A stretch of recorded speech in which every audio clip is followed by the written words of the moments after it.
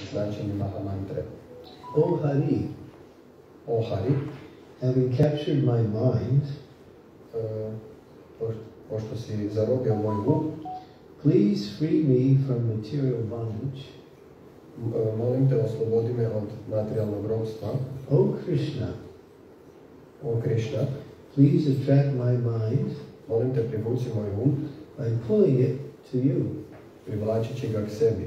O Hari, O Hari, please capture my mind molim te, zarobi moj um by your unsurpassed sweetness. Svojom slatkoćom bez premca. O Krishna, O Krishna, please purify my mind molim te, pročisti moj um with knowledge about devotional service sa znanjem o predanom služenju given to me by your own devotee. koje mi daje tvoj vlastiti bhakta. O Krishna, O Krishna, please make me able to relish your transcendental name molim te, učini me sposobnim da okusim tvoje transcendentalno ime, your form, qualities, and pastimes. tvoj oblik, odlike i zabave. O Krishna, O Krishna, please make me able to relish your transcendental. Oh, I wrote that. Okay. Please, O Hari, please make me fit to serve you. O Hari, molim te, učini me sposobnim da te služim. O Hari, please make me able to relish your transcendental name, form, qualities, and pastimes.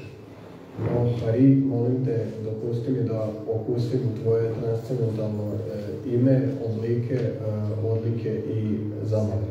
O Hari, please direct me to do some particular service for you. O Hari, molim te, uputi me da učinim neku službu za tebe. O Rama, let me hear about your most cherished pastimes. O Rama, daj da čujem o tvojim najcijenjenijim zabavama. In the company of your dearest devotees. U društvu tvojih najdražih bhakta. O Hara, O Hara, O Hara, Radha, Radha, please reveal to me your most transcendental, your most cherished pastimes. molim te, razotkri mi svoje najcijenjenije zabave With your beloved Sri Krishna. sa svojim voljenim Šri Krishna. O Rama, O Rama, please reveal to me your most cherished pastimes with your beloved Sri Radha.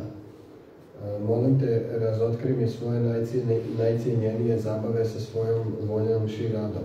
O Rama, please engage me in remembering your transcendental name. O Rama, molim te, angažiraj me u sjećanju na tvoje transcendentalno ime, Form, qualities, and pastimes. oblik, odlike i zabave. O Rama, please make me fit to serve you. O Rama, molim te, učini me sposobnim da te služim. While remembering your transcendental name, Dok se sjećam tvojeg transcendentalnog imena, form, qualities, and pastimes. oblika, odlika i zabava. O Hari, O Hari, having accepted me as one of your own servitors, pošto si me prihvatio kao jednog od svojih slugu, please enjoy me as you please. molim te, uživaj u meni kako god želiš. O Hari, O Hari, please enjoy me in your transcendental way. molim te, uživaj u meni na svoj transcendentalni način. This is my humble request at your lotus feet, To je moja ponizna molba tvojim lotosovim stopalima, spoken by Bhaktivinoda Thakura. koju izgovara Bhaktivinoda Thakura. So each of the names in the mantra, there's a prayer connected with the names. Za svako ime u mantri vezana je molitva. So each of the names we can offer a prayer along with that name. Svakom imenu možemo ponuditi molitvu zajedno sa tim imenom. Umgyan Timirandasya Gyananjana Svakaya Chaksurvilitam Yena Tasmai Shri Guru Namaha Nama Om Vishnu Padaya Krishna Prasthaya Bhutale Srimati Bhaktivedanta Swami Iti Name Namaste Saraswati Devi Gaurani Vicharacharya Visesha Hari Asyatya Sutayane Panchakalpa Turvishna Vivasya Nuveda Dikhanam Bhaganebhyo Vaishnavebhyo Namaha Jai Shri Krishna Chaitanya Prabhu Nityananda Shri Advaita Vedanta Vasudevasadi Gaura Bhaktivinoda Hare Krishna Krishna Krishna Hare Hare Hare Rama Rama Rama Hare Hare.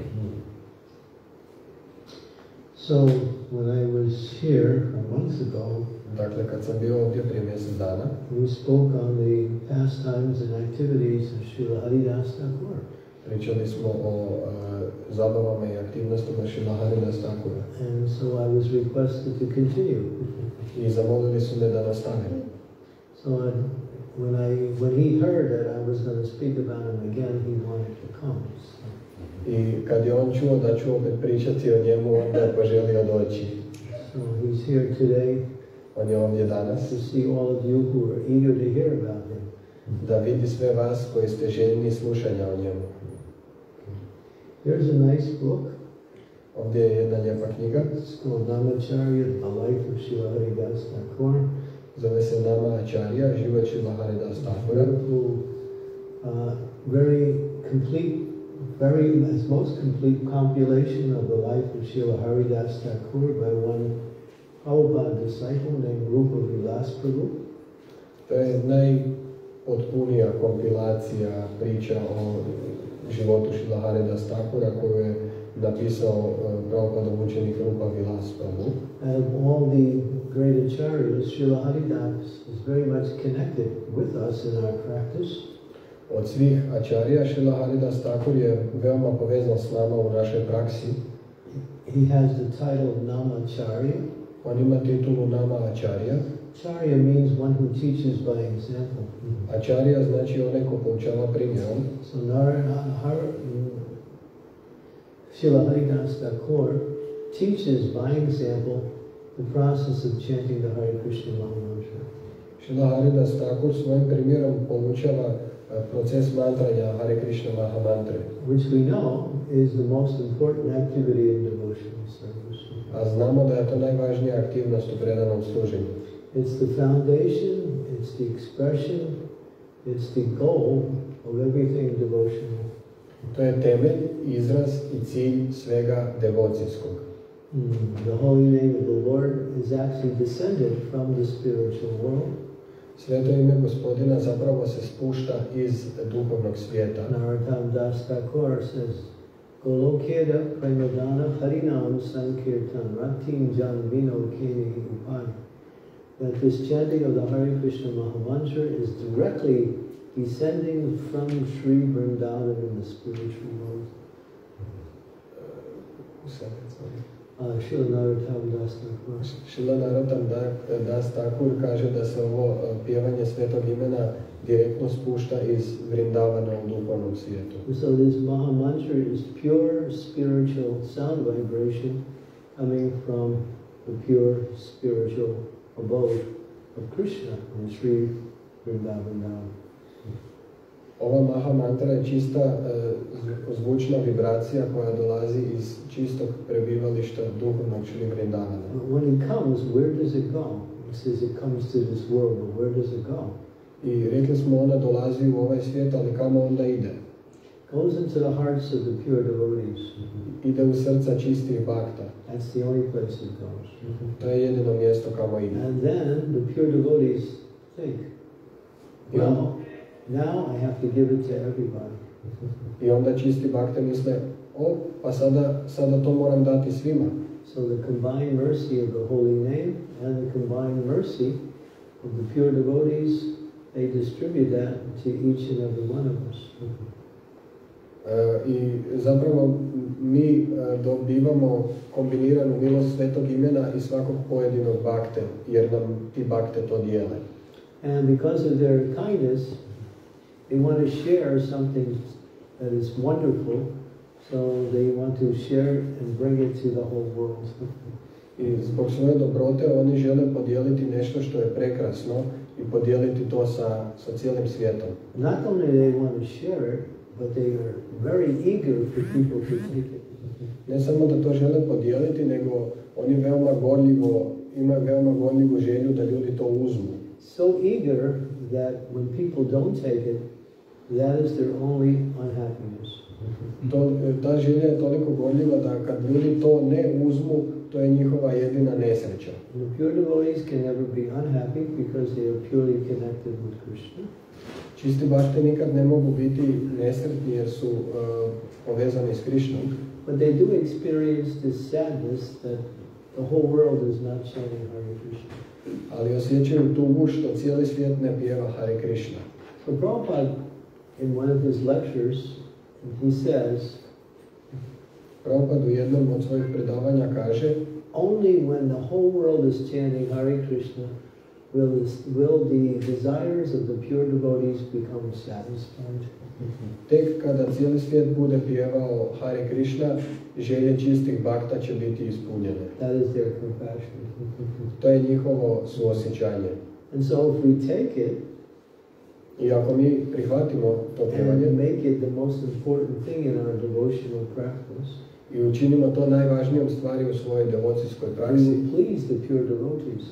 mi ćemo zadovoljiti čiste bhakte. And that means pleasing Krishna. A to Because when znači, the pure devotees are pleased, Krishna is pleased. a to znači zadovoljiti Krišnu, jer Krišna je zadovoljan kad su zadovoljni čisti bhakte. The pure devotees are pleased when they see everyone becoming pure devotees. Čisti bhakte su zadovoljni onda kada vide da svi postaju čisti bhakte. Sometimes we think, well, I like to please a pure devotee. Ponekad mislimo, pa ja bih volio zadovoljiti čistog bhaktu. So they want to give something. Pa onda žele nešto dati. They give some dakshina. Daju neku dakšinu. Or they give some gifts. Ili daju neki poklon. Or they do a little service. Ili naprave neku službicu. That's nice. To je lijepo. Yeah? It's accepted. To se prihvaća. But the real thing that pleases the pure devotees, Ali ono što zapravo zadovoljava čiste bhakte, greatly pleases them, u velikoj mjeri, which means pleasing Krishna, a to znači da zadovoljava i is Krišnu, that when they see you chanting Hare Krishna, je da vide da pjevate Hare Krishna. there's nothing greater that pleases the great souls, because they know Krishna is pleased, and therefore everyone is becoming benefited. Ništa više ne zadovoljava velike duše od toga, jer oni znaju da je Krišna tada zadovoljan i da te duše dobivaju dobrobit. So in the life of Srila Haridasa Thakura, he chanted 333,333 names of God every day. Što se tiče života Haridasa Thakura, možemo reći da je on svaki dan pjevao 333,333 sveta imena. That means 192 rounds of japa every day. To znači 192 kruga džabe svaki dan. We think, 16 rounds. Mi mislimo da 16 krugova. That's so hard. To je tako teško. Guru Maharaj, Guru Maharaja, give me a break. daj malo popusti. Lower the number. Spusti broj malo. He'll say, I already lowered it. I can't go any lower. A oni kažu, pa ja sam već to spustio, ne mogu više spustiti. 16 rounds. 16 krugova. But Guru Maharaj, I'm not a pure devotee. Ali Guru Maharaja, ja nisam čisti bhakta. But if you chant 16 rounds, you will become one. Ali ako mantraš 16 krugova, postaćeš čisti bhakta. But getting there is difficult. Doći do tamo je teško. I'll help you Ja ću ti pomoći. by telling you chant 16 rounds. To tako što ti kažem, mantraš 16 krugova. And I'll make sure you do it. I pobrinut ću se da to i učiniš. For no prasad. Ili nećeš dobiti prasadom. So it's what is called loving coercion. To je ljubavna prisila. So Haridasa Thakura, he chanted 192 rounds, and he still would use a few hours in the day to preach Krishna consciousness. Srila Haridasa Thakura je mantrao znači 192 kruga i dalje bi par sati u danu uspjevao propovijedati svjesnost He was Krišne. eager to spread the mercy everywhere. Imao je gorljivu želju raširiti milost posvuda. So it describes in one part of his life, he settled in one area of Navadvip, it's called Fulia. Opisuje se da se u jednom period života smjestio u dijelu namadvipa koje se zove Kulija. Now, he just came there and took residence on the bank of the Ganga. Došao je tamo i nastanio se na obali Gange. And he was chanting. I mantrao je. Now, this was the area very close to the house of the Advaitacharya.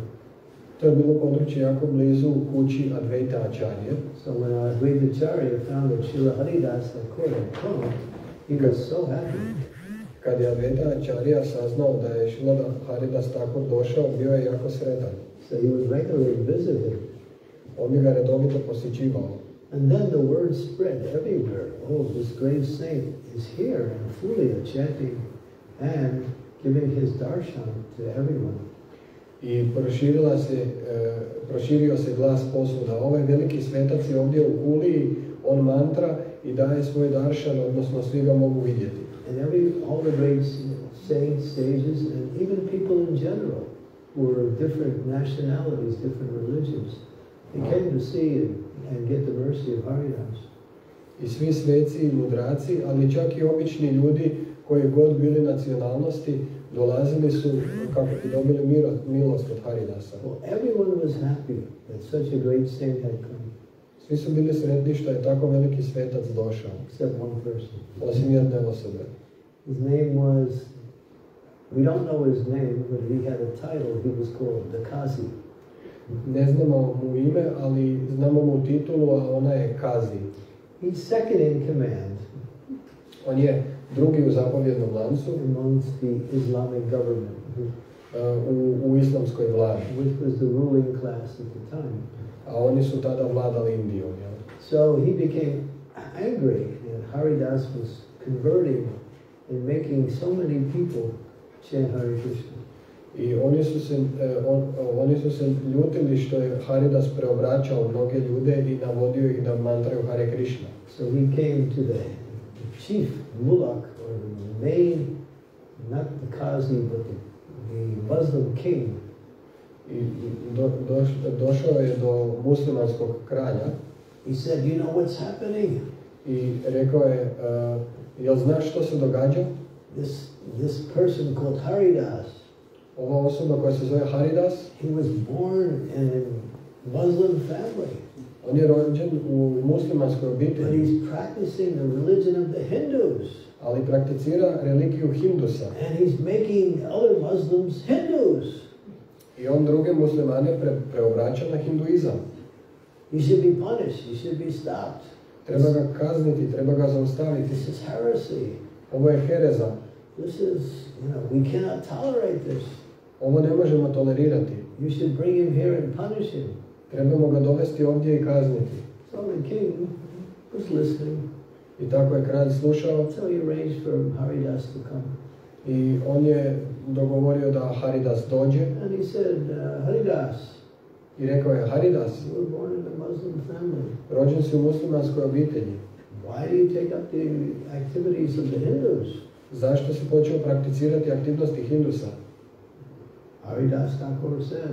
Haridas Thakur je rekao, We see every day some people who are Muslim, they become Hindus, and some Hindus, they become Muslim. So what's the fault? A svaki dan vidimo da neki ljudi koji su muslimani postaju Hindusi i neki Hindusi postaju muslimani. U čemu je problem? So, when the king said, well, we have to understand that you were born in a Muslim family, you're in a high birth. Superior birth. A kralj je rekao, pa moraš razumjeti da kad se rodiš u muslimanskoj obitelji, to je visoko, superiorno rođenje. So you're going down to the lower activities of the Hindus. Ti se zapravo spuštaš na niske grane prakticirajući. So you should stop. I zato trebaš prestati. Haridas said, we see that the Supreme Lord is understood in different religions by different names. Haridas je rekao, pa vidimo da svevišnjeg gospodina u različitim religijama razumijevaju pod različitim imenima. And the Supreme Lord is one. A svevišnji gospodin je jedan. Some people worship him as Hindu, some people worship him as Krishna, and others worship him as Allah. Neki ga štuju kao Krišnu, a neki kao Allaha. And therefore he is the same person. I stoga on je ista osoba. So what's the fault? Everyone is worshiping according to their own desire. U čemu je problem? Svi štuju prema njihovim vlastitim željama. And the Lord appears in the heart to inspire people to worship in a certain way. I Gospodin se pojavljuje u srcu kako bi inspirirao osobu da ga štuje na određeni način. So the Lord has come to me and he has inspired me to worship him as Krishna. I tako je Gospodin došao meni i inspirirao me da ga štujem kao Krišnu. So he spoke somewhat interfaith understanding that God is one, religion is one, the inspiration to worship is one. So why fault anyone for their inspiration? Govorio je o međureligijskom razumijevanju, odnosno o tome da je Bog jedan i da je ta inspiracija u srcu isto jedinstvena i zašto nekoga kriviti radi njegove inspiracije. Now, there were many people listening to Haridas. Mnogi ljudi su slušali Haridasa. And everyone thought, oh, Haridas is speaking very, very correctly. I svi su mislili, da, Haridas priča vrlo točno. But the Qazi, he was still there. Ali Kazi je i dalje bio tamo. He said, just listen to this person, he's a heretic. I on je rekao, poslušajte ovu osobu, ona je heretik. Yeah, he's using all these nice words just to endorse his own form of worship, which is a form of cheating. On koristi lijepe riječi kako bi propagirao svoj način štovanja koji je u stvari prevara. So he should be punished. Njega treba kazniti. By being beaten. Treba ga prebiti. By whips, by strong torturers in the marketplaces. Trebaju ga bičevima tući snažni mučitelji na tržnicama. So he was trying to encourage the king to punish Haridas. I on je pokušavao nagovoriti kralja da kazni Haridasa. The king said to Haridas, kralj je rekao Haridasu, we could kill you. Pa znaš, mi bismo te mogli ubiti. And Haridas said, well, yeah, that's true. Haridas je rekao, pa da, vi ste. But even if you take my body, ali čak i ako mi uzmete tijelo and you cut it into 100 pieces, i razrežite ga na 100 komada, and each piece will be chanting Hare Krishna. Svaki komadić će pjevati Hare Krishna. And in my next life I will continue to chant Hare Krishna. I u idućem životu i dalje ću pjevati Hare Krishna. The king was kind of intelligent. He listened. Kralj je bio inteligentan i poslušao je. And still he wasn't convinced. Ali nije bio baš uvjeren. So the Qazi was again encouraging the king to kill Haridas. I Kazi je opet nagovarao kralja da ubije Haridasa. And then the king agreed. Yes, I think because you were born in such a high birth, and now you are acting as a low-class person, there is no other destiny for you than to be beaten until you no longer have any breath left. I kralj je tada rekao, da, mislim da zbog toga što si potratio svoje visoko rođenje na ovaj način, mislim da te treba tući tako dugo dok u tebi više ne bude ostalo daha. So they took Haridas away. I onda su ga odveli su Haridasa, They tied him up. Svezali su ga. And they had these two big, very powerful, almost like wrestlers. I dva kršna momka, Hrvaća. And they had these big whips. Sa velikim bičevima. Strong whips. And they tied Haridas, and then they started dragging him along the ground. Oni su svezali Haridasa i počeli su ga vući po podu. And they were going into public marketplaces. I išli su na javne tržnice. And they were beating him with their whips. I tamo su ga tukli bičevima. On his back. Po leđima. But by the grace of the Lord, Haridas wasn't feeling any pain. Ali Gospodinovom milošću Haridas nije uopće osjećao bol. And he was smiling. I on se smiješio. And he was chanting Hare Krishna. I pjevao je Hare Krishna. He never stopped chanting Hare Krishna. Nikad nije stao s pjevanjem Hare Krishna. And now people were watching and seeing what was happening. A ljudi su gledali i vidjeli su što se događa. And they were thinking, this is a great saint, and he's being tortured and killed. We should stop it. I ljudi su mislili, ovo je veliki svetac I oni se sad njega muče i ubijaju. Mi bismo to trebali zaustaviti. People were running up to the torturers saying, stop, he's a great saint. I ljudi su dolazili do tih mučitelja i govorili, stanite, on je veliki svetac. People were saying, I'll give you anything, whatever you want. I have the ability to give you anything. Just stop. Don't continue to torture him. Ljudi su govorili, daću vam što god želite, imam vam mogućnost dati sve što god želite, samo ga nemojte više mučiti. And they were falling at the feet of the torturers to make them stop, but they wouldn't stop. I padali su pred stopala mučitelja kako bi ih naveli da prestanu, ali oni nisu prestajali. So they kept dragging him from one marketplace to another, beating him. I oni su ga vukli od jedne tržnice do druge, mlateći ga. It's described, he wasn't feeling any pain. I opisano je, on uopće nije osjećao bol. You might think, well, how's that possible? Možete misliti, pa kako je to moguće? It's called Krishna. To se zove Krishna. When one is absorbed fully in devotional service, one doesn't touch the material energy. Neither can the material energy touch that person either. Kad je neko potpuno apsorbiran u svjesnosti Krišne, on ne dodiruje materijalnu energiju, niti materijalna energija dodiruje njega. I was just scratching my head. Samo sam se češao dlan. And so they continued, one marketplace after another. I tako su oni nastavili jednu tržnicu za drugom. All the while, Haridas was praying. Cijelo vrijeme Haridas se molio. Not only was he chanting, but in his mind he was praying for these torturers to receive the mercy of God. Ne samo da je mantrao, nego se molio da njegovi mučitelji prime milost Božju. He had no negativity towards any of them. Nije osjećao nikakvu negativnost prema bilo kome od njih. Finally, they went to 22 marketplaces. Na kraju su obišli 22 tržnice. The torturers were so tired they couldn't even lift up their arms anymore. Mučitelji su bili toliko umorni da više nisu mogli ni dići ruke. And then they understood. I onda su razumjeli. You are a great saint. Ti si veliki svetac. Nobody has ever passed even 2 or even 3 marketplaces. You have gone through all 22. And you're here and you're still chanting and you're smiling. And we're tired.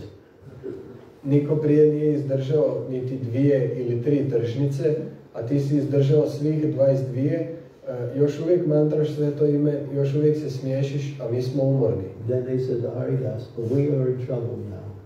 I onda su rekli Haridasu, ali mi smo sad nadrapali. Because we are ordered to kill you.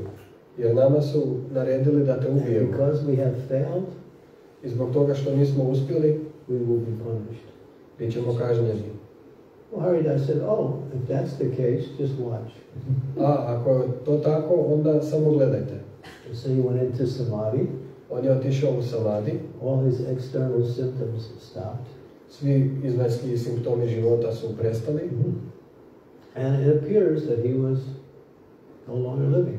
I izgledalo je kao da više nije živ. And they took his body. Uzeli su njegovo tijelo. They brought it back to the Kazi and to the king. I donijeli ga pred Kazija i pred kralja. The king said, take his body and bury it. I kralj je rekao, uzmite njegovo tijelo i zakopajte ga. But then the Kazi said, no. A Kazij je rekao, ne. Getting buried means that that person will get the mercy of God and be elevated. His body should be thrown in a river like a piece of garbage. Ako se osobu zakopa, znači da će dobiti Božju milost i biti uzdignuta. Njegovo tijelo treba baciti u rijeku kao smeće. So they brought his body down to the river bank. I doveli su, znači, njegovo tijelo do obale. And now they tried to lift it up and put it into the river. I probali su ga podići da ga stave u rijeku. This described Krishna entered his body at that time and it became so heavy they couldn't move it. I opisano da je u tom momentu Krišna ušao u njegovo tijelo koje je postalo toliko teško da ga nisu mogli ni pomaknuti. Everyone was trying to push the body in, couldn't do it. Svi su pokušavali pogurnuti tijelo u rijeku, ali niko nije uspjevao. So they didn't know what to do. Nisu znali što će učiniti. They just left. I onda su jednostavno otišli. And then Haridas went into the water by himself. Haridas je sam otišao do vode. He was floating underwater. I on je plutao na vodi. Came out on the other side. Izašao je na drugoj obali. And he started preaching and chanting again. I tamo je počeo propovijedati i mantrati. It's in the same place. Na istom mjestu. When the king heard about it, kad je kralj to opet čuo, he could understand. Mogao je razumjeti. And he went to see Haridas. I otišao je pogledat Haridasa. And he fell at the feet of Haridas. I pao je do njegovih stopala. We have committed a great offense. You are a great saint. Počinili smo veliku uvredu, ti si veliki svetac. Please forgive us. Molim te, oprosti nam. We don't know what we're doing. Ne znamo što činimo. We didn't recognize your greatness. Nismo prepoznali tvoju veličinu. So the king said, you may go anywhere and everywhere, you may stay anywhere and anywhere, and you may preach the glories of the Lord anywhere, and give you my permission. I kralj mu je rekao, dajem ti svoju dozvolu da putuješ gdje god želiš, propovjedaš gdje god želiš, da se nastaniš gdje god želiš. And he just went on preaching like nothing happened. I on je jednostavno nastavio propovijedati kao da se ništa nije dogodilo. And sometime later, when Lord Chaitanya was having his Mahaprakash Leela in the house of Haridasa Thakura, nakon nekog vremena kad je gospodin Chaitanya odigravao svoju Mahaprakash Lilu u kući Mahaprakash Leela. Mahaprakash Lilu je odigravao u kući Haridasa Thakura. Yeah, it was 21 hours where the Lord was in the mood of giving his mercy as the Supreme Lord to all his followers. To je lila koja je trajala 21 sat kad je gospodin davao svoju milost svim svojim sljedbenicima. And so Lord Chaitanya he was in the mood of God, which he never is. He's always in the mood of a devotee. And now he's offering benedictions, blessings, and gifts to anyone and anyone, simply if they ask. That's all. Znači, tada je gospodin Chaitanya bio u raspoloženju Boga i davao bi blagoslove i darove svima koji bi to zatražili. So the Lord turned to Haridas at one point. Gospodin se okrenuo Haridasu u jednom trenutku. He said, Haridas, you remember the time when those torturers were beating you with whips? I rekao je, Haridas, sjećaš li se onog puta kad su te oni mučitelji tukli onim bičevima? When I saw that, I decided to come from Vaikuntha with my chakra and kill them immediately. Kad sam to vidio, odlučio sam doći s Vaikunte sa svojim čakrom i odmah ih ubiti. But your prayers for their forgiveness were so strong, my chakra could not move. Ali tvoje molitve da im oprostim su bile toliko moćne da se moja čakra nije mogla ni pomaknuti. But then I thought, I have to help you somehow. Ali onda sam pomislio, pa moram ti nekako pomoći. So I took my body and I put it on top of your body. I onda sam svoje tijelo stavio na tvoje tijelo. So you wouldn't feel any pain. Tako da ti ne osjećaš nikakvu bol. And the Lord took off his cloth, turned around and said, the whip marks are still on my back, and he showed them his back to Srila Haridasa Thakura. I tada je gospodin uklonio svoju odjeću i rekao je, tragovi ožici od bića se još vide na mojim leđima, i pokazao je to Srila Haridasa Thakuru. His love for Haridas was so strong that the Lord was willing to take some punishment so he could save his devotee. Ljubav gospodina Chaitanya prema Haridasu je bila toliko jaka da je on podnio ovu kaznu kako bi spasio svog bhaktu. When Haridas saw what the Lord had done, he fainted. Kad je Haridas vidio što je gospodin učinio, on je jednostavno pao u nesvijest. It was too much for him that the Lord had sacrificed his own comfort and took the suffering that Haridas was supposed to get, because it has to go somewhere, and the Lord took it all. To je bilo previše za Haridasa, to što je gospodin žrtvovao svoju vlastitu ugodu radi njega, jer te batine su nekamo morale otići. When Haridas saw that, his mind was so overwhelmed with just unhappiness that he just fainted. Kad je Haridas to vidio, njegov je bio preplavljen nesrećom i on se jednostavno onesvijestio. Who is Srila Haridasa Thakura? Ko je Srila Haridasa Thakura? Interesting. Zanimljivo. When Krishna was in Vrindavan, kad je Krishna bio u Vrindavanu, he killed one demon called Agasura.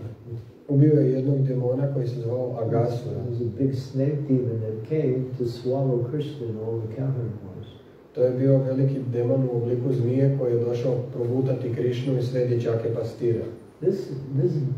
This snake opened his mouth to attract the cowherd boys and Krishna into the mouth, so he could swallow them all up. Ta zmija je razjapila usta kako bi privukla dječake pastire i Krišnu da je uđu u usta i da ih proguta. And first the cowherd boys went in. Prvo su dječaci pastiri umarširali unutra. This demon was waiting for Krishna to go in. A i ovaj demon je čekao da Krišna uđe. And when Krishna saw that his friends had run into the mouth of this demon, he became overwhelmed with spiritual anxiety. I kad je Krišna vidio da su njegovi prijatelji otrčali u usta ovog demona, on je postao preplavljen duhovnom tjeskobom. And Krishna ran into his mouth. I onda je Krišna utrčao u njegovo usta. As soon as Krishna ran into his mouth, he closed his mouth. I čim je Krišna utrčao, demon je zatvorio usta. And Krishna expanded his form so big that he burst out of the top of the head of the demon and killed the demon at the same time. Ali Krišna se toliko je povećao svoj oblik da je jednostavno demonu se cijela glava rasprsla i demon je umro. And the soul of this demon went up in the sky. A duša ovog demona otišla je visoko na nebo. It was like a bright light. Ona je bila poput jarkog svjetla. And the demigods could see it. I polubogovi su mogli to vidjeti. And then that soul came back down and went right into the body of Krishna. I zatim se ta duša spustila natrag dolje i ušla direktno u Krišnino tijelo. So that soul got liberation. Ta duša je dobila oslobođenje. A special kind of liberation. Posebnu vrstu oslobođenja. Because when Agasura closed his mouth, he realized that Krishna is God. Posebnu vrstu oslobođenja jer kad je Agasura zatvorio usta, on je shvatio da je Krišna Bog. So the last thing that he thought of before he died was Krishna as the Supreme Lord. Zadnja stvar na koju je pomislio prije nego što je umro je to da je Krišna svevišnja božanska osoba. So he got liberation. Not only liberation, but he got the same form as Krishna in the spiritual world. I on je dobio oslobođenje. I ne samo to, nego i isti oblik kao koji ima Krišna u duhovnom svijetu. Krishna made all this happen so the demigods could see it. Krišna je ovo sve izaranžirao tako da polubogovi to mogu vidjeti. And when the demigods saw what happened, a kada su polubogovi vidjeli što se dogodilo, they saw the mercy of Krishna on this demon, i vidjeli su Krišninu milost prema ovom demonu, they had kirtan. imali su kirtan. They started playing drums and blowing horns, and people were dancing, and it was just a big festival. Everyone was happy. Počeli su svirati bubnjeve, puhati u rogove, svi su plesali i svi su bili sretni, bio je veliki festival. So the festival was so loud that it went to Brahma's abode in Brahmaloka. Festival je bio toliko glasan da su oni otišli do Brahme na Brahmaloku. Brahma said, something's going on, I'm going to go look. Odnosno Brahma je to čuo i rekao je nešto se događa, idem pogledati. Brahma came out and saw this big festival. I Brahma je vidio taj veliki festival polubogova. Then he understood that this cowherd boy had killed this big demon. I onda je razumio, aha, ovaj dječak pastir je ubio ovog demona. Then he was thinking, who's this cowherd boy? I onda je razmišljao, pa ko je taj dječak pastir? He's pretty powerful. On je poprilično moćan. He didn't recognize him as the Supreme Lord. Nije ga prepoznao kao svevišnji gospodin. And then later on he tried to trick Krishna. I kasnije pokušao prevariti Krišnu. To find out how powerful Krishna was. Kako bi saznao koliko je zapravo moćan Krišna. So Krishna was in Vrindavan. Krišna je bio u Vrindavanu. And every day he would go and play with his cowherd friends. Svaki dan bi išao tamo i igrao se sa svojim dječacima They played pastirima. all kinds of games. Igrali bi svakakve igre. They would sometimes imitate birds and go like this and run along the ground. Ponekad bi mahali rukama trčeći oponašajući ptice. And then they would laugh. Pa onda bi se smijali. And then they make animal sounds. Onda bi proizvodili zvukove životinja. And then they would run to a well. Onda bi otrčali do bunara. And they would call funny names down the well. I izvikivali bi čudna i smiješna imena.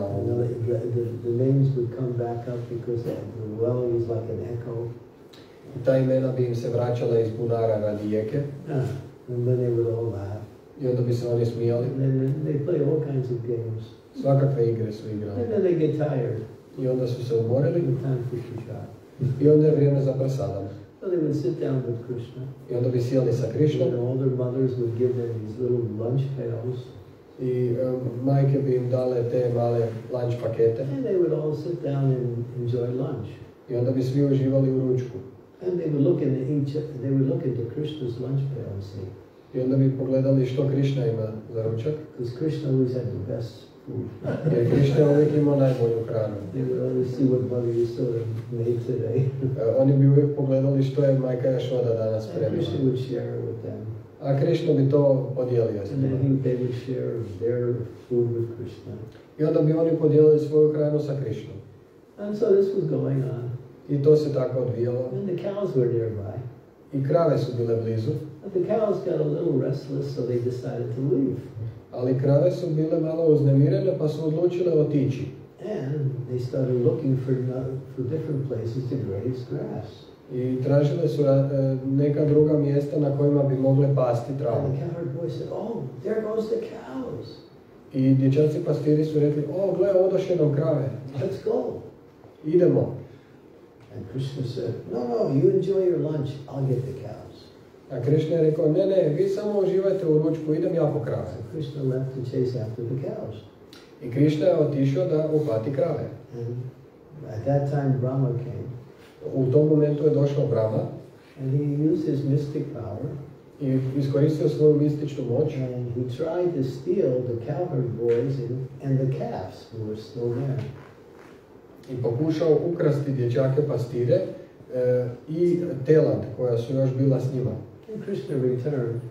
I Krišna se vratio. Where'd the cowherd boys and calves go? I pitao se, pa di su dječaci pastiri i telad? Where'd they go? Kamo su otišli? And he thought, yeah, it's Lord Brahma playing his tricks again. Mislili su, aha, opet nas je Brahma na Samariju. So Lord Krishna expanded himself. Gospodin Krišna se ekspandirao into each and every cowherd boy and each and every calf exactly according to that person's characteristics, natures, behavior. Everything was the same. Ekspandirao se u svakog dječaka pastira i u svako tele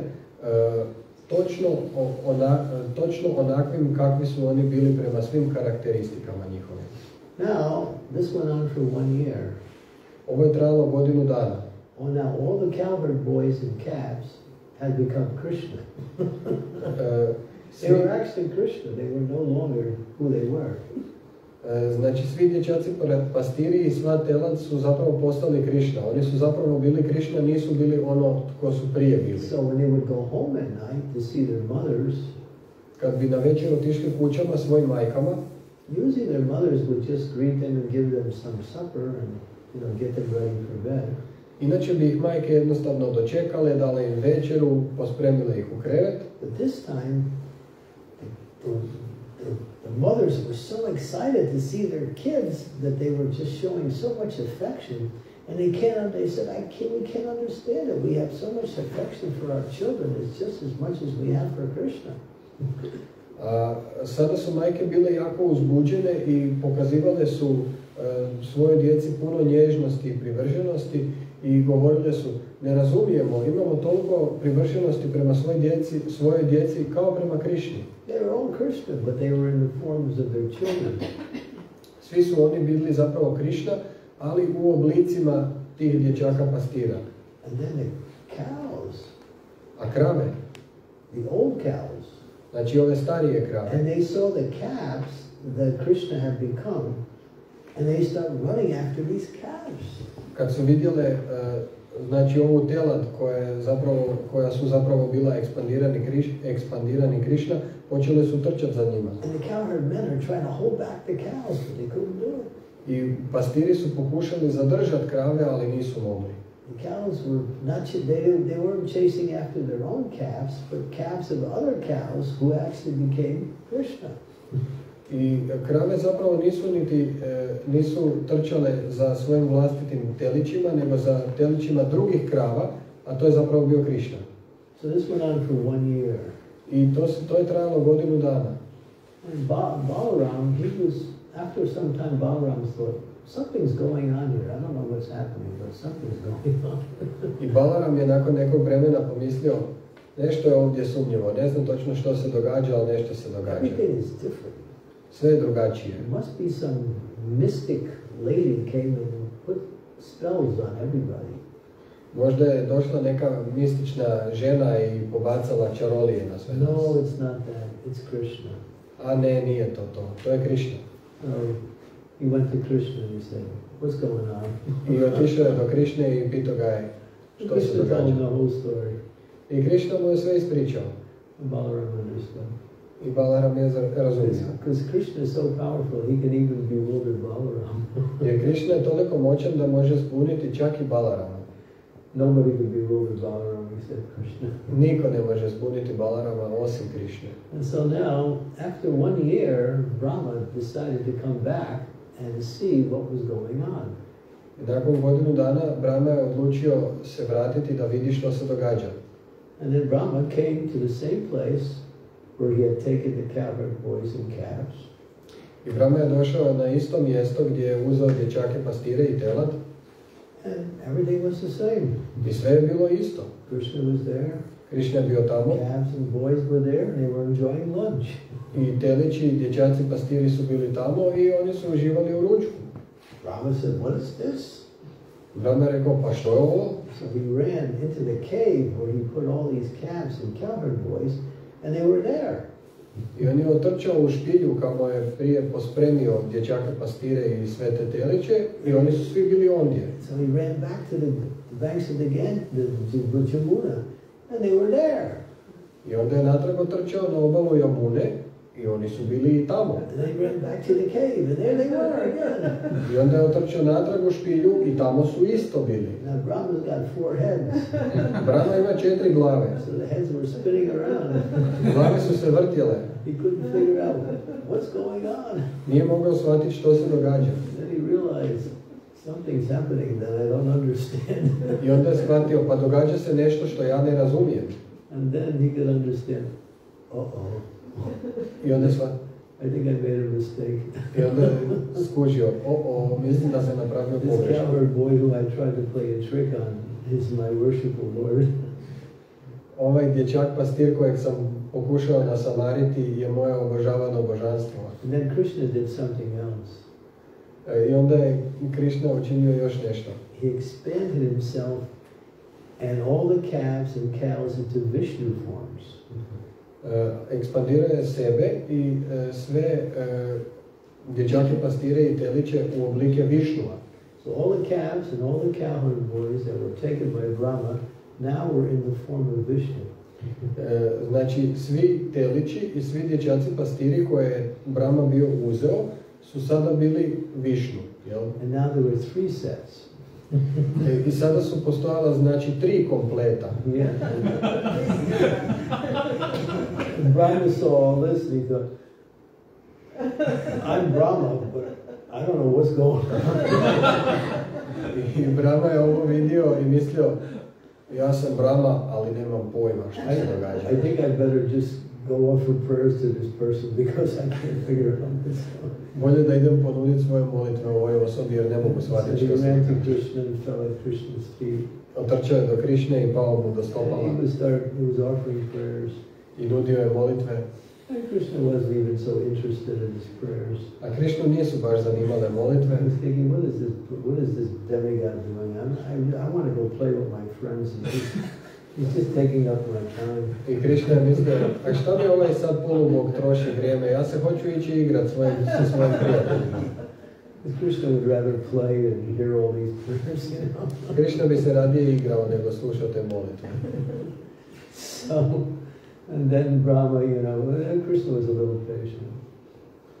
Krišna je bio strpljiv. And then he's offering all these prayers. Those prayers are really beautiful. Brahma je nudio molitve koje su bile jako lijepe.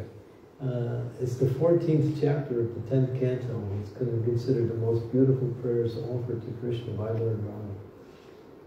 To je 14. poglavlje 10. pjevanja Šrimad Bhagavatama i te molitve smatraju se najljepšima koje je Brahma nudio Krishna. Brahma said, you know, I'm Lord Brahma. Na kraju molitvi Brahma je rekao, ja sam gospodin Brahma. And I've become proud.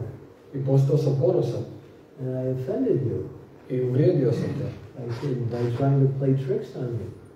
Pokušavajući te prevariti. So he was thinking, what can I do to make up for my offense?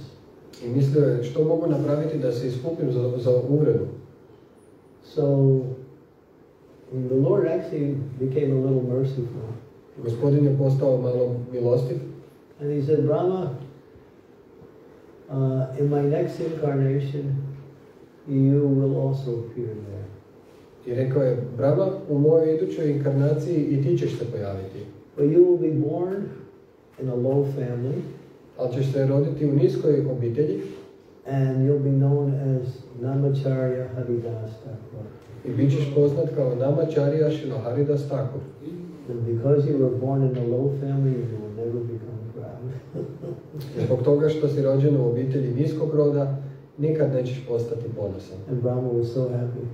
I Brahma je bio presretan. Yes, please, because by your mercy I get to associate with you again, and this time I won't become proud. Rekao je, da, super, tvojom milošću moći ću se opet družiti s tobom, ali ovaj puta neću postati ponosan. So Srila Haridasa Thakura is a personification of tolerance and humility. Srila Haridasa Thakura je personifikacija tolerancije i poniznosti. Our Chaitanya explains, Trinadapi, Sunichena, Tayor Ivasa Hishnuna, Amanina, Amanidena, Kirtaniya Sadaya. One can only chant the holy names of the Lord continuously if one practices humility. Gospodin Chaitanya objašnjava da osoba jedino stalno može pjevati sveto ime ako prakticira poniznost. What is real humility? Što je zapravo poniznost? We hear definitions of humility. Čujemo različite definicije poniznosti. And the scriptures give a few different ones. I spisi daju par različitih definicija. Real humility really means that everything I can do, or everything I am, is simply the mercy of the Lord. That's it. A poniznost zapravo znači da sve što ja mogu i sve što ja jesam je jednostavno milost Gospodina. Whatever I have, it's your mercy. Whatever I can do, it's your mercy. Whatever glorification I receive is simply coming because of your mercy. Što god ja imam, to je tvoja milost. Što god ja mogu učiniti, to je tvoja milost. I kada god me netko hvali me samo zbog tvoje milosti. We see in the life of Srila Prabhupada all the great things he did. Vidimo u životu Srila Prabhupada sve velike stvari koje on učinio. For Krishna consciousness around the world in 11 years, impossible what he did. No one has ever done anything close to that. Proširio je svjesnost Krišne po cijelom svijetu u 11 godina. To je nemoguće. Niko nikad nije učinio ništa niti blizu tome. Opened up 108 temples, farm communities, schools, preaching centers, restaurants. Otvorio 108 hramova, farmi, centara za propovijedanje, škola. Prabhupada would never take credit. Ali Prabhupada nikad nije uzimao zasluge za to. Every time they would give Prabhupada credit for what he did, he would say, it's all by the grace of my spiritual master, it's all by the grace of Krishna. Prabhupada bi uvijek rekao, sve to milošću mog duhovnog učitelja i milošću Krišne. So, when we do something great, kada učinimo nešto veliko, or we do something very successful, ili nešto jako uspješno, we get proud. postanemo ponosni. I did this. Ja sam to učinio. Just see. A, gledajte me. Recognize me. Prepoznajte me. Yeah, if you don't recognize me, talk to other people who ever recognize me and they'll tell you about me. Ako me ne prepoznajete, pričajte s drugim ljudima koji me prepoznaju, pa ćete me onda prepoznati. But there's a danger. Ali postoji opasnost. When you do something that is good or glorious. Kad radite nešto što je dobro ili slavno, and people recognize it. A ljudi to prepoznaju. You should know at that point pride can come in. Trebate znati da u tom trenutku može se ušuljati ponos. Because that's the time it comes in when you receive some glorification, some credit, some praise, or even in your own mind, thinking, oh, I've done something good. Ponos ulazi, znači, kada vas hvale i slave, i čak i u vašem vlastitom umu možete razmišljati, a ja sam učinio nešto dobro. So the devotee always thinks, all glories to my spiritual master. Bhakta uvijek misli, sva slava mom duhovnom učitelju. All glories to Prabhupada. Sva slava Prabhupadu. Not like, well, 90% glories to Prabhupada and I get 10%. A ne 90% slave Prabhupadu, a meni onda 10%. You know, I don't ask for much, I'm giving you 90%. Mislim, ne tražim puno, dajem mu 90%. I did do something, I should get at least 10%. All right, give me 5%. Ali kad sam nešto učinio, zaslužujem 10%, ma dobro, dajte bar 5%. Not like that. Ne tako. All glories. Ne, sva slava. Yeah. And Krishna says in the Bhagavad Gita, I Krishna kaže u Bhagavad Giti, Rasoham apsukuntiya prapasmi samisurya pranava sarvavedishu sabdike purusham vishu. I am the taste of water. ja sam okus vode, I am the light of the sun and moon. svjetlost sunca i mjeseca, I am the sound in ether.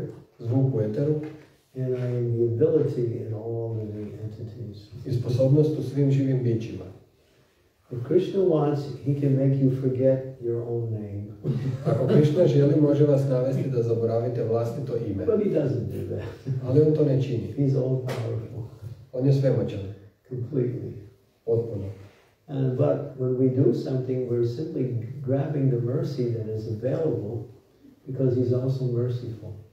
Ali kad nešto učinimo, mi jednostavno uhvatimo tu Krišninu milost, jer Krišna je milostiv. He likes to give credit to his devotees. On voli davati zasluge svojim baktama.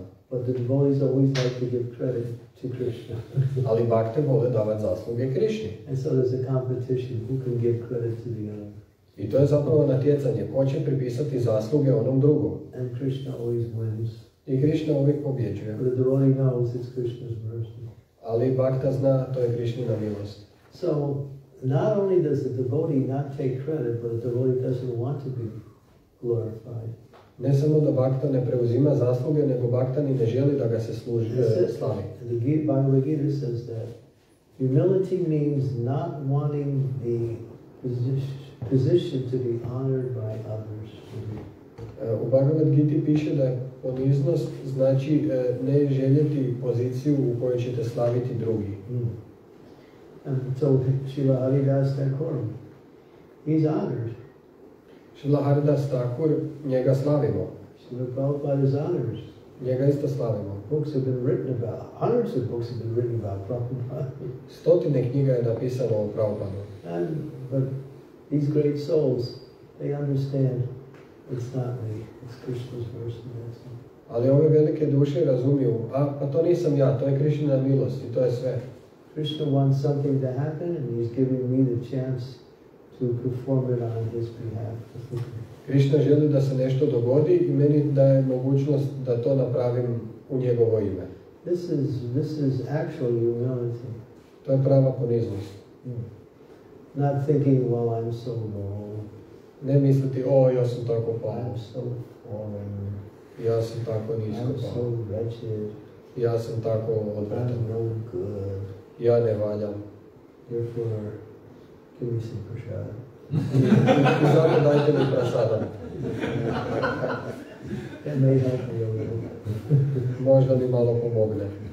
No, chant Hare Krishna. Ne, mantrajte Hare Krishna. No, first prasad.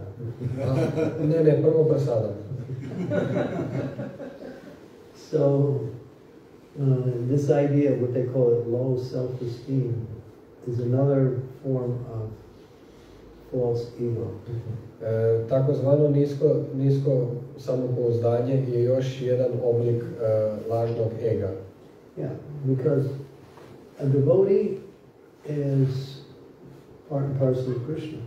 Jer bhakta je djelić i čestica Krišne. And each soul is pure. I svaka duša je čista.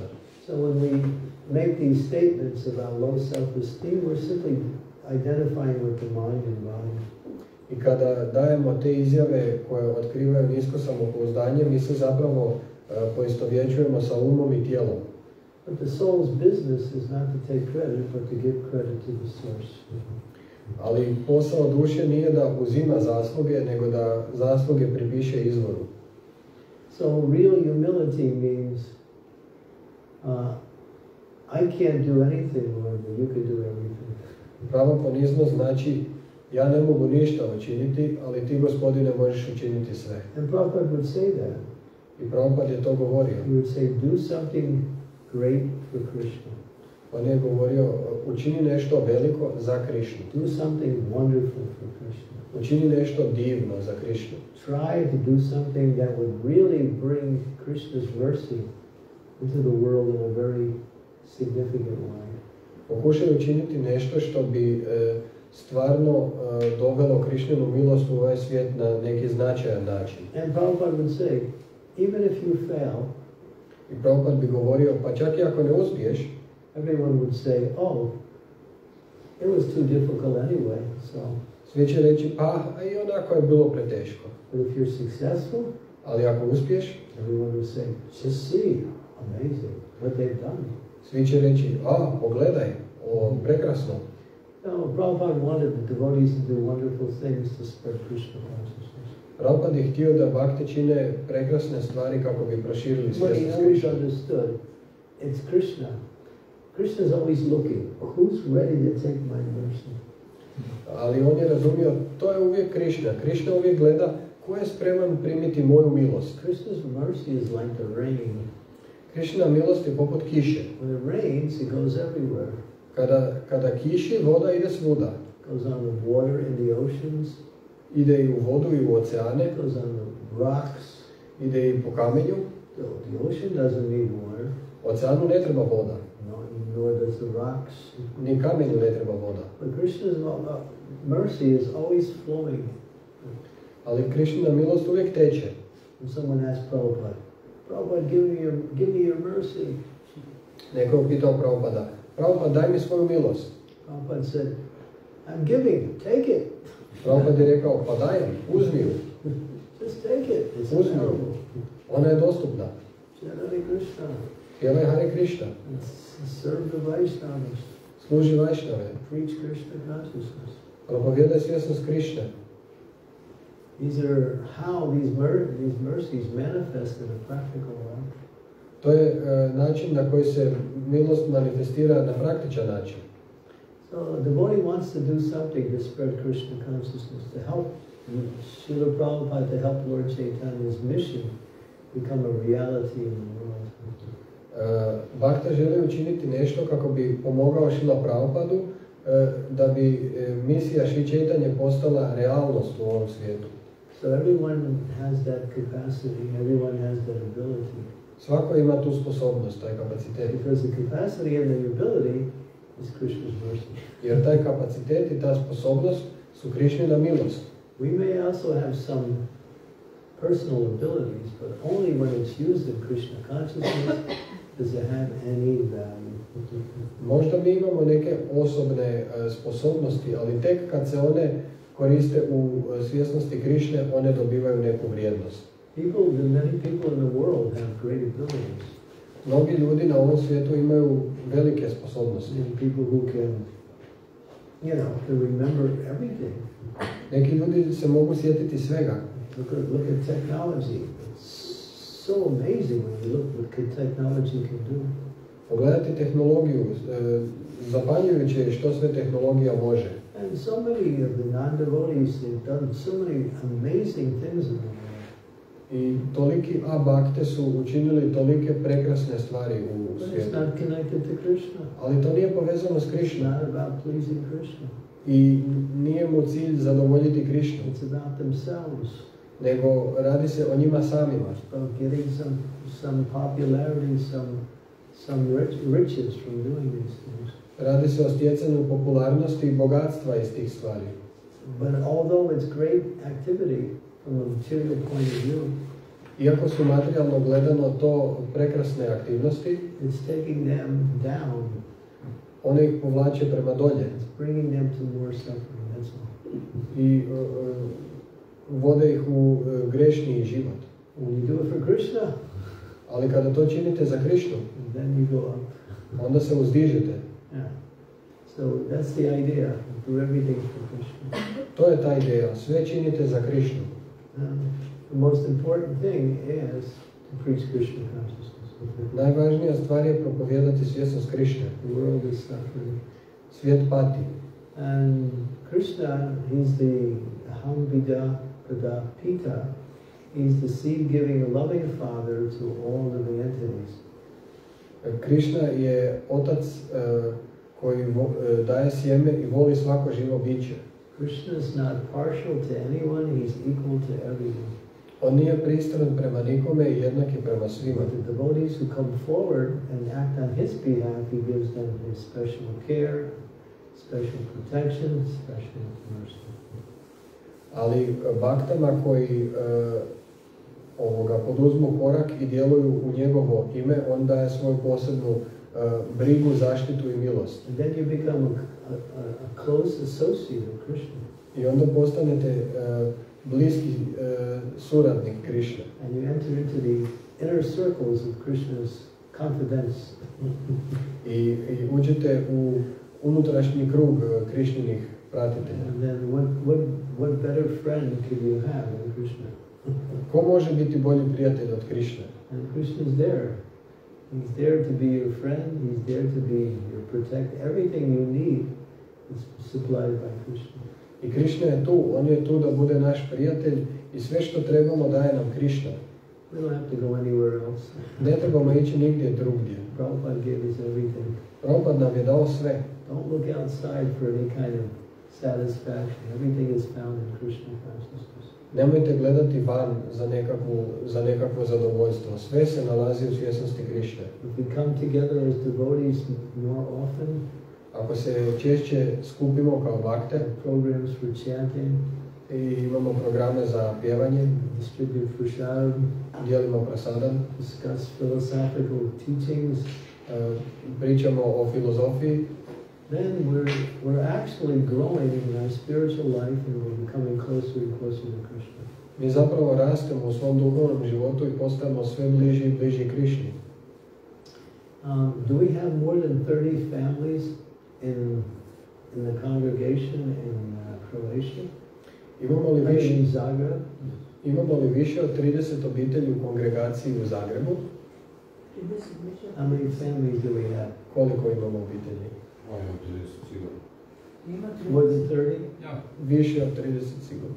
Okay, so if each, just say using the number 30. Ajde, recimo da ih je 30. If each family does a program once a month at their house and invites everyone to come, and you have 30 programs every day in a month. Kad bi svaka od 30 obitelji napravila jedan dan u mjesecu program i pozvala sve, svaki dan u mjesecu imali bismo program. You can only cook once a month, that's all. I možete kuhati samo jednom mjesečno. One family cooks once a month, invites all the devotees. Jedna obitelj kuha jednom mjesečno i pozove sve bakte. Then you have programs every night. I onda imate programe svako večer. No, so that means any night of the week you can have satsang, association, kirtan, pravachan, prasad, and then the material world disappears. Svaku večer onda možete imati program, kirtan, prasadam i materijalni svijet onda jednostavno nestane. We can actually do it 26 days a month, because the other 4 days are Sundays, we can go to the temple and those days. Možemo to zapravo napraviti i 26 dana u mjesecu, jer imamo u mjesecu 4 nedjelje, pa možemo otići u nedjelju u hram. It's so easy. Zapravo je lagano. When I was in Bosnia about 4 years ago, kad sam bio u Bosni prije otprilike 4 godine, I was giving the same kind of lecture. Davao sam isto ovako predavanje, But I did something different. ali učinio sam nešto drugčije. I pointed to each person. Pokazao sam prstom na svaku osobu. Okay, what night of the week are you going to do the program? Ok, koji dan u tjednu ćeš ti napraviti program? And then they said, Onda su se oni malo onako. Thursday. Četvrtak. And then somebody else would say, Monday. Onda neko drugi kaže ponedjeljak. So I covered the whole week. I tako sam pokrio cijeli tjedan. I was a little different there. I was asking each person to do it once a week. But now I think once a month is more easier. Znači tamo sam tražio od svake osobe da napravi program jednom tjedno, ali sad mislim jednom mjesečno je lakše. So organize that. Organizirajte to. The leaders here can organize, get all the congregation together and sign up every family once a month for a program. Lideri ovdje mogu jednostavno to izorganizirati i neka se svako zapiše za jedan dan u mjesecu i da imamo program. Sounds good. Zvuči dobro. Well, what about my material life? Ali što je s mojim materijalnim životom? It'll go on, don't worry. A nastavit će se, ne brini. And, you know, you can always look, you say, who's having a program tonight? It's not that you have to go to every program, but you have the choice to go to 30 programs every day of the year. You don't think, oh, what am I going to do tonight? I'll just clean the kitchen or something. Znači, No, you can just go to a program. Every night you have a program somewhere. uvijek možete razmisliti hoćete li ići na taj program ili ne, ne morate ići svaki put, ali uvijek imate izbor da ne morate razmišljati što ću raditi danas na večer, hoću li čistiti kuhinju ili što ću. Some of you are smiling and others are not. Neki od vas se smiješe, a drugi se ne smiješe. I'm looking at Ayodhya Dev, he's smiling. On se smije. I think he's ready to take more than one a month. Mislim da je spreman prihvatiti više od jednog mjesečno. So I'm serious, I'm not just joking, and I think this is a good program for really bringing the devotees together. Ja mislim da je ovo jako dobar program da se bakte stvarno zbliže. Sadhu Sangha, Sadhu Sangha, Sadhu Sastri, Lavamatta, Sadhu Sangha, Sadhu Siddhi Roy. This is the essence of our practice, bringing devotees together, chanting, glorifying the Lord, and taking Krishna's prasad. Esencija naše prakse je da se bakte nađu, da pjevaju o Krišni i da uzimaju prasadu. You can think, I don't want to cook tonight. I can go to the program and get some prasad. I možete razmišljati, pa ne da mi se danas kuhati, idem na program, idem na prasadu. I see so many benefits. Imate toliko puno dobrobiti.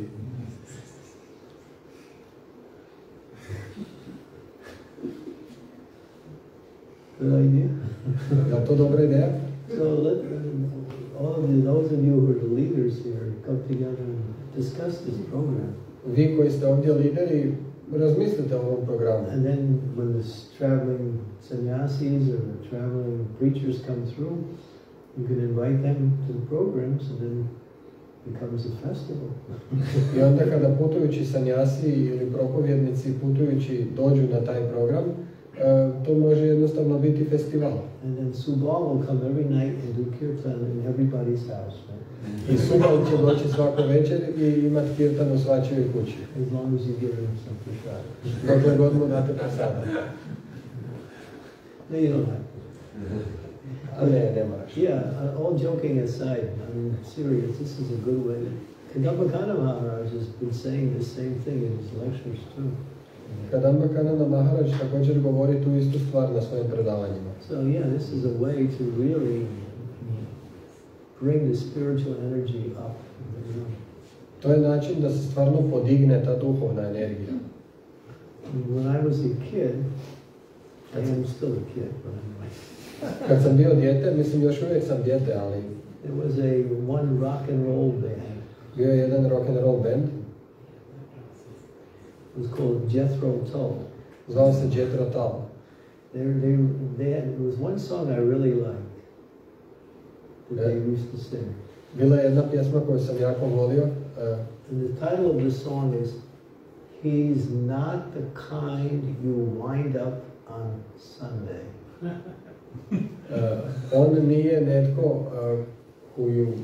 He's not the kind you wind up on Sunday.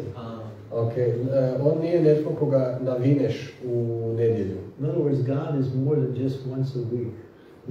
Bog postoji ne samo jedan dan u tjednu. Yeah. I thought it was good. It was really quite, it was a good preaching message. God is for every day of the week, not just Sunday. To je dobra poruka za preaching. Bog je za svaki dan, ne samo za nedjelju. So yeah, we have the formula. I dakle imamo formulu. I've done some preaching in London, a lot of preaching in London. Također sam dosta propovjedao u Londonu. And every night there's a program somewhere in London. I svake večeri je program negdje u Londonu. Every night, and sometimes svake večeri. Sometimes they say there's actually, if you look at it, you can find 10 programs every night in London. A ponekada možete naći u cijelom tom londonskom području i 10 programa. There's so many programs every night. Ima ih jako puno, svaki dan. There's youth programs. Ima programe za mlade. Programs. Namahate. Bhakti Vriksha programs. Bhakti Vriksha programe. And just kirtan programs. Kirtani. And so yeah, London is really a great place. The preaching is really going on strong. London je odlično mjesto i tamo je preaching jako. And Hare Krishna has become real popular in London. I Hare Krishna je postala svjetski popularna u Londonu. The government likes us. Vlada nas voli. The last two prime ministers both came to the temple, and both of them put a garland on Srila Prabhupada. Zadnja dva premijera su oba došla u hram i obojica su stavili garland.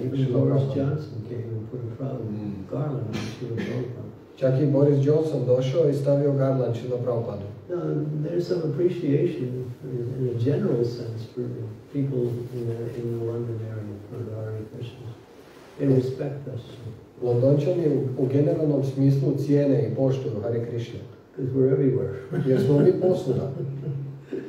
And that's the idea, to get everywhere. I to je zapravo ta poanta, trebamo biti svuda. And that's how Krishna consciousness spreads. Tako se širi svjesnost Krišne. Okay, so I guess we can end here. I brought Srila Haridasa here. Sada bismo mogli završiti. Ovdje sam doveo Srila Haridasa. Beautiful deity of Srila Haridasa. Predivno božanstvo Srila Haridasa. It was made from the baku tree where Srila Haridasa's bhajan kutiras in Jagannath Puri. Napravljena je od drva bakula koje raste kod bhajan kutira u Jagannath Puriju. It's made from that same tree. Od tog drveta je napravljena. So he's quite beautiful. On je jako lijep. People come to me and say, he looks so happy. Ljudi mi dođu i kažu, on izgleda tako sretno. And I say, yeah, because he's chanting, that's why. Da, zato što mantra. In other words, try it. Drugim riječima, pokušajte. He'll be happy also. I vi ćete biti sretni. So come, maybe sometime today, come and offer your obeisances, take darshan, and maybe even offer a prayer, because your prayers will go right to Haridasa. And the best prayer, of course, is to pray that we can become more and more attached to chanting of the Hare Krishna Mahamantra. Zato slobodno dođite, možete mu odati svoje poštovanje, uzeti daršan s njim, odnosno pogledati ga, jel možete mu uputiti neku molitvu i najbolja molitva je, sorry Maharaj, the best prayer is to pray that we can become more attached to chanting Hare Krishna. Da se molimo da budemo više vezani za mantranje Hare Krishna. And if you get a chance, this beautiful book called Maharaja, The Life of Haridasa Thakura, by Rupa Vilas, and it's done, published by Torchlight Publishing, which is our publishing house in California. I ako imate šansu, odnosno priliku, pogledajte ovu knjigu od Rupa Vilas Prabhuva koja se izdaje u Kaliforniji, Torchlight Publishing. And a lot of the pastimes and activities of Haridas, stories on philosophy centered around his life is mentioned there. A lot of the stuff that I didn't mention even in the last two lectures, so there's much more. Tu su mnoge zabave iz njegovog života, čak i puno više nego što sam ja spomenuo u ovih zadnjih 2 puta. Okay, so if there's any questions or comments, Okay. to make some comment or questions, we have some time. Ima li pitanja ili komentara?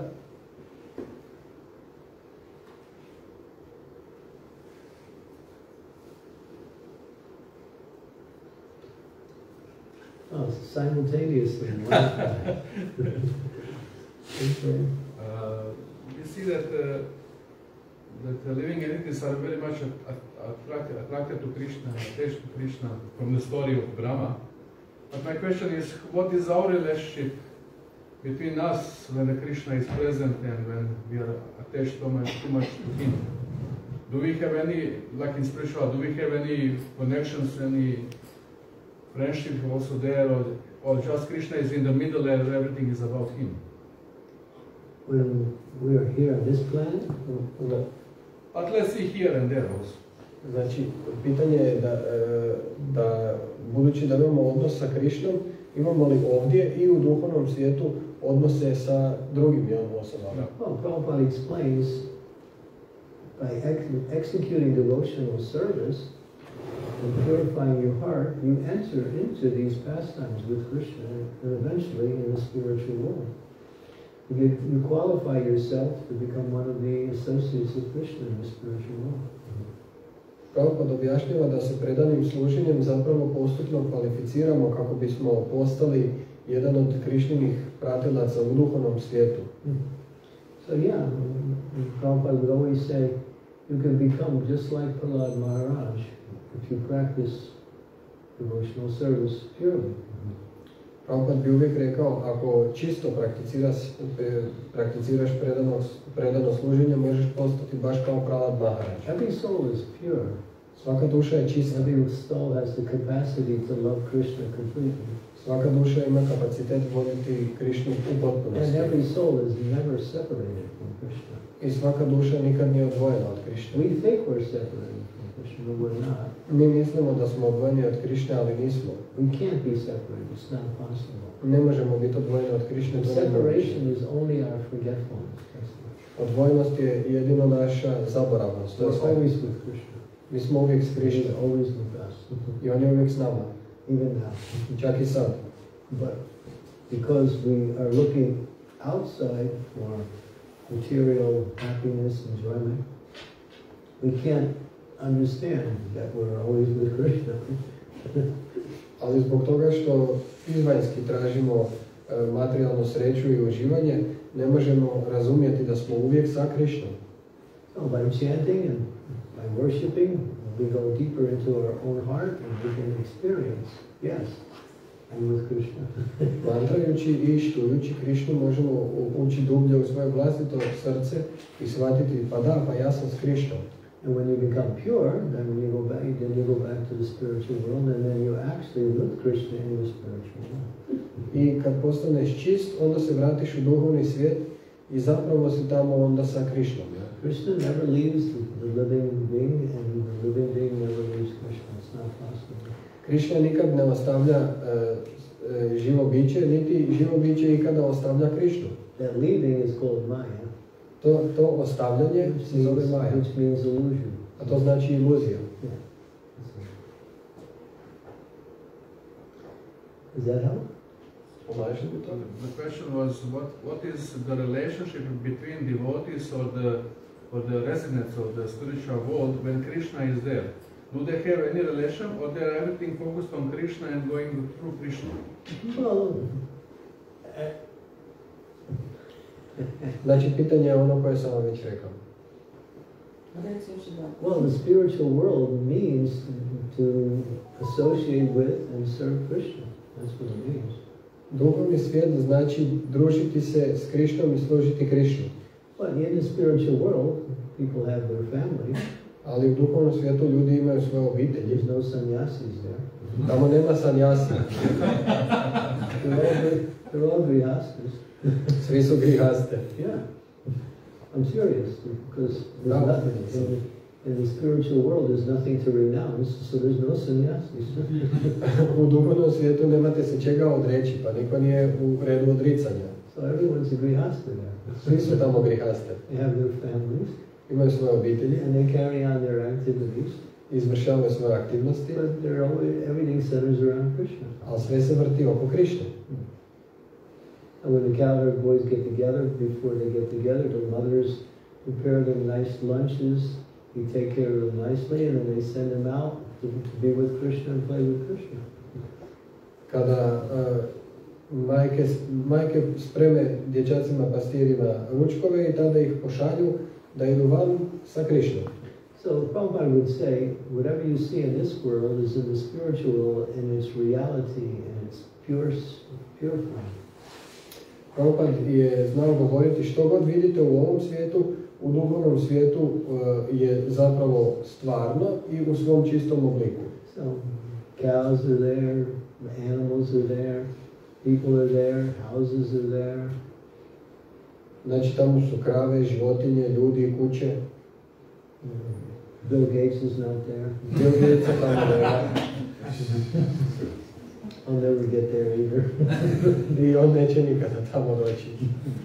We're praying for him. Molimo se za njega. But everything is there in this pure form. Sve je tamo u svom čistom obliku. So our relationship with Krishna is in the spiritual world, and here is to serve Krishna in different ways. By serving each other, we're also serving Krishna. Naš odnos sa Krišnom znači služiti Krišnu na različite načine i služeći druge zapravo isto služimo Krišnu. And you can serve a person by doing something for their body and mind. Možeš služiti osobu na način da učiniš nešto za njeno tijelo ili um. And that's service also. I to je također služba. But the best service ali najbolja služba is to bring someone closer to Krishna. Je nekoga približiti Krišni. Because when people have Krishna, they have everything. Jer kad ljudi imaju Krišnu, onda imaju sve. Does that help? Yes. Pomaže li to? Da. Yes. In your lecture you mentioned someone with a low self-esteem and that this person is also on a false ego. And how to assist someone who is on a false ego with a low self-esteem? Because they usually want to act as victims and they don't want solutions for their situations. So how to assist such persons? Well, if they don't want solutions, then it's hard to help anybody who doesn't want solutions. Znači, Prabhu je postavio pitanje kako pomoći osobi koja ima nisko samopouzdanje i zapravo djeluje s razine lažnog ega i zapravo odbija sva rješenja koja joj se ponude jer želi djelovati kao žrtva. You explain to them that they are a pure soul. The soul is perfect. Trebate im objasniti da su oni čiste duše, a duša je savršena. So they're identifying with something that's not them. And they're thinking that's them. Oni se poistovjećuju s nečim što nisu oni, ali misle da su to oni. We have to bring them back to their identity as spiritual beings. Trebamo ih vratiti u njihov identitet kao duhovnih bića. You're not this body. You're not low.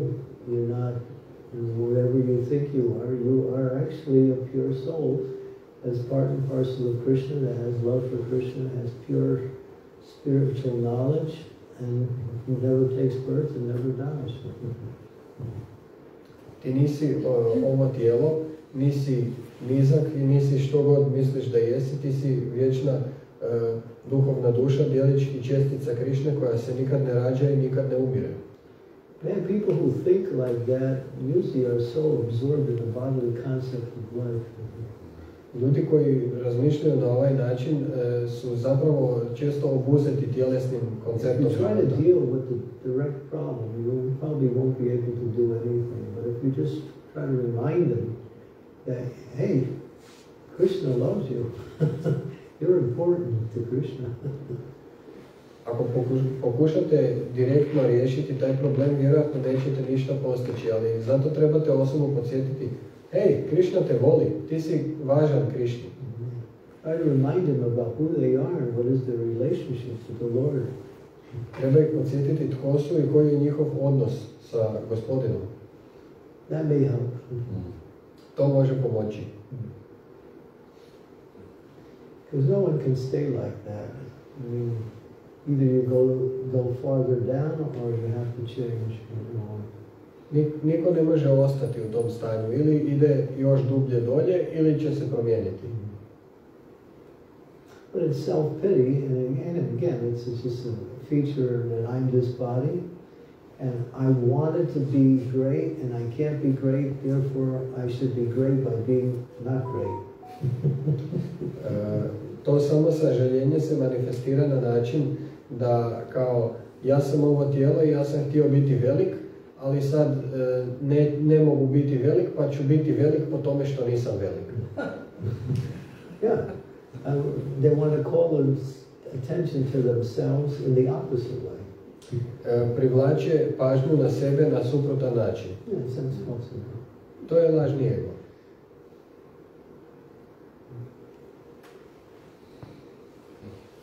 Yes, I think when I have a realization, I must make progress.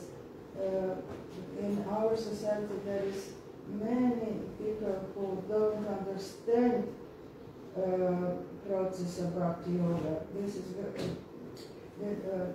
their person is in a sentimental level, But when we have strong sadhana and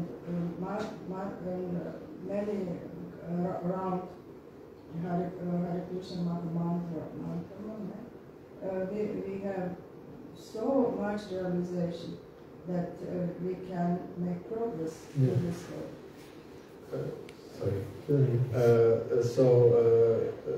Znači, Mataji je rekla da u ovom procesu postoje mnogi ljudi koji nemaju jednostavno dovoljno razumijevanja da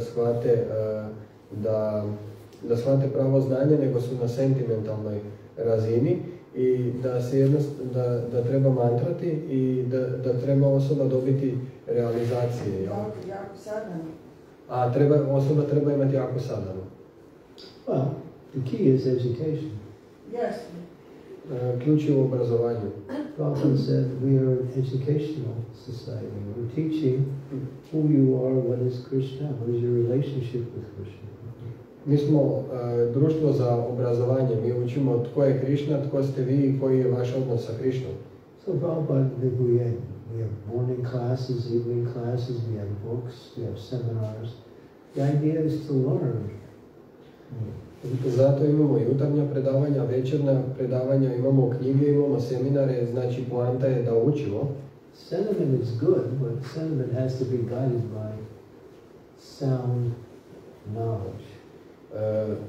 Sentiment je ok, ali sentiment treba biti vođen zdravim znanjem.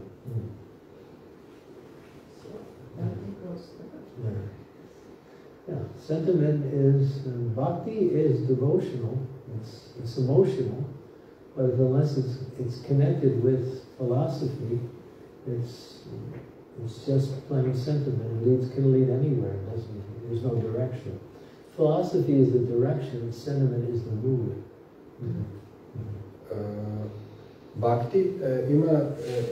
Bhakti je emocionalna, ali bez filozofije ona ne vodi nikud. I zato filozofija je smjer, a bhakti je raspoloženje.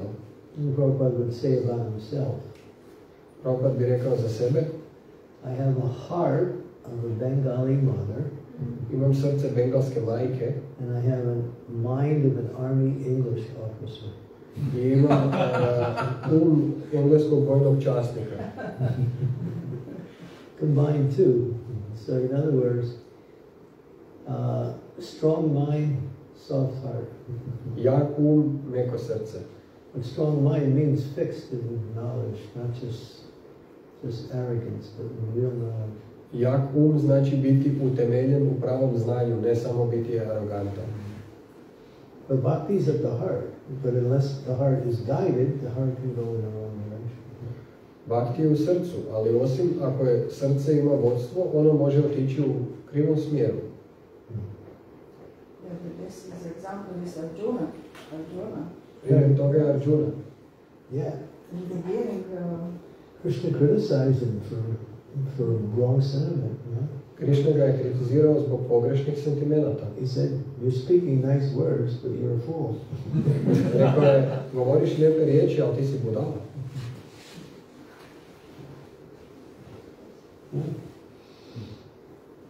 Thank you. That's a very important point. Yeah. So learn the books. Prabhupada said, I made these books for the devotees, not for selling. yes. Naučite knjige. Prabhupada je rekao, napisao sam ove knjige za bhakte, a ne samo za prodaju. That's why Bodhiantas Parasparam Katyantas Chumamnitya Tushyanticha Ramanticha. The devotees come together, pick a topic, and discuss it. Bhakte se skupe, odaberu temu i diskutiraju. Yeah. Your Guru Maharaj was good at that. He would pick a particular topic and then he just explore that topic until he can't find anything else to say about it. And just go into one particular topic and you see it from different angles, different perspectives. And then you become knowledgeable of that particular topic. And you can do that with many topics. Vaš Guru Maharaja je bio jako dobar u tome, znači on bi odabrao neku temu i istraživao bi toliko dugo o toj temi dok više ne bi bilo ništa za istražiti i onda možete steći znanje o toj temi i to možete učiniti sa mnogim temama. And if you don't have any, what we say, no attraction for philosophy, then just chant Hare Krishna. Ali ako vas ne zanima filozofija, onda jednostavno pevajte Hare Krishna. Cijeli dan. All day. All day. Yeah, Cijeli dan. that was my next statement.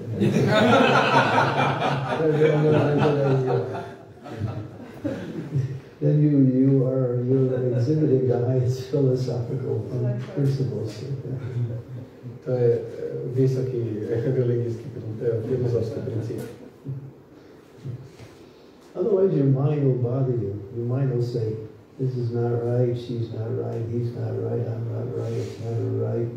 I nećete vas mučiti, mislit ćete, on nije dobar, ona nije dobra, ovo nije dobro, ono nije dobro, ja nisam dobar. Yeah, the mind just keeps bothering you. Vas stalno gnjavi. Just tell it, shut up and just generate. Trebate mu reći, šuti i mantri Hare Krishna. It works. To djeluje. Okay, so I have to be at the temple by 4:15. It gives me 1 hour. Trebam biti u hramu do 4:15, znači imam sat Maybe we vremena. can stop here and everyone can take prasad. Možda možemo ovdje stati da svi uzmu prasadat. And tonight there's a program at the temple.